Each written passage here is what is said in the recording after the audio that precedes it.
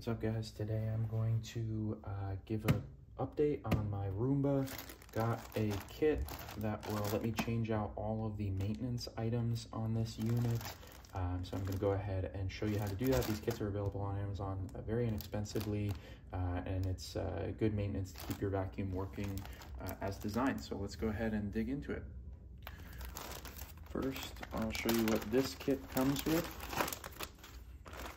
You're going to have vacuum bags that will go in the tower. You'll also have these side brushes. You only need one for this unit. You can save the other ones for the next time the maintenance is required. You've also got 4 of these bin filters, and I'll show you where those go. And then lastly,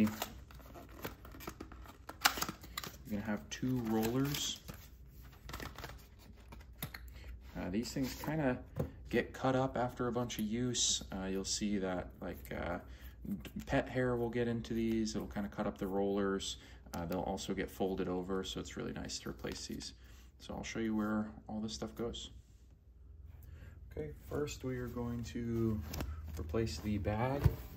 Assuming that many people have done this before, but there's just a little tab.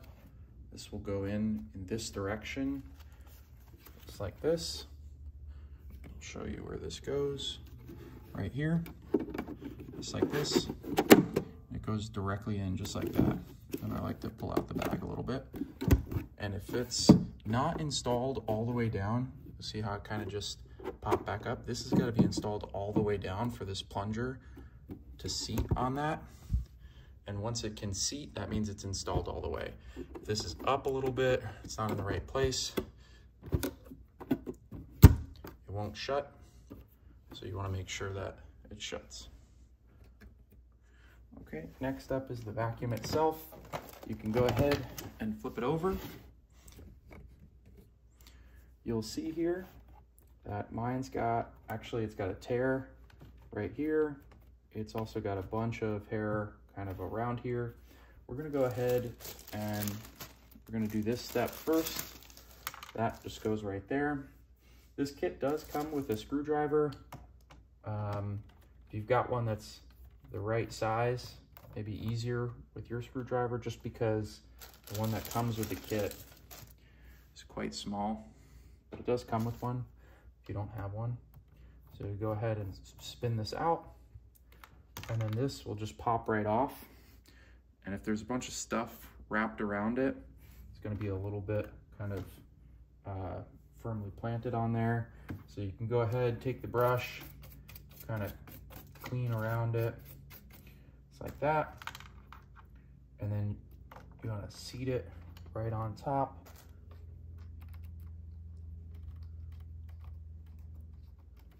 Push down, you're screwing it in, holding the bristles so that you can tighten it. You don't have to go wild on it. You don't have to tighten it a whole bunch. Just hold it steady while you're doing that. Okay, the next thing that we're going to replace is going to be the bin filter. Now, if you look at this bin filter, you'll actually be able to see it's got the no water sign. This is right here. There is a button right here. You press that button and that releases the bin. And it's a good opportunity to clean it out if you've got stuff kind of in here. Good opportunity to clean this pet hair out. If you've got a pet, stuff will kind of get in there. And you'll see that your filter is right here. These are relatively easy to pop out. You just squeeze and pull it out. You'll see this one is very dirty, so it's definitely time to replace this. I'm going to go ahead and clean out this bin before I put it back together. Okay, with the bin cleared out, you're just going to install this the same way. So you take it right here and you push it in, and there will be these 2 little tabs. When it's all the way in, that's it. You just push it back in. That's it. We can go ahead and reinstall this, and now we'll go ahead and install these new rollers. And to do this, you just pull up on this little green tab right here, and it's gonna release this carrier, and this will let you pull out these two things here.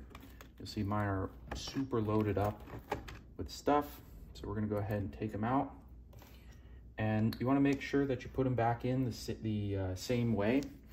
And it will be kind of impossible for you to do it wrong, because you'll see that one roller has a square and one has this hexagon shape, to make sure that you can only put it in one way. The only thing to note is you've got to have the right orientation between side to side. So for this one, we're gonna go ahead and put this back in the same way. I'll take a second, just clean out the edges a little bit, get a little bit better angle here. You'll see that there are some bearings that go into these right here. And then on the bottom side, this is static, and it will slot down into here. And with this, I found that this one's pretty tight in here, so you've really got to line it up. And then there's a little tab up here that you can kind of pull back to get this to slide in properly.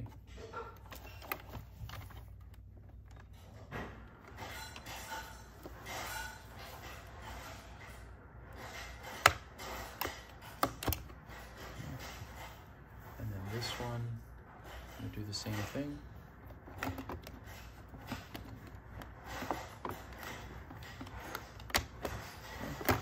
Sit down, just like that, and then close it back up, and then we'll go ahead and test it, but you can kind of see they're rolling properly. And then we'll go ahead and give this a test run, check the app, and see that it is working as designed.